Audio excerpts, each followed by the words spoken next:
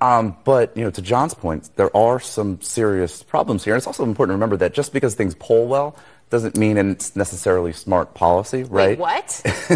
Not always the same thing. Noted. But, like John said, this does nothing to fix supply. It actually supports demand at a time when demand can't keep up with supply. Moody's economist Mark Zandi, he told me that he is concerned that this could be inflationary. And there's no guarantee that energy companies are going to pass along the entire savings here.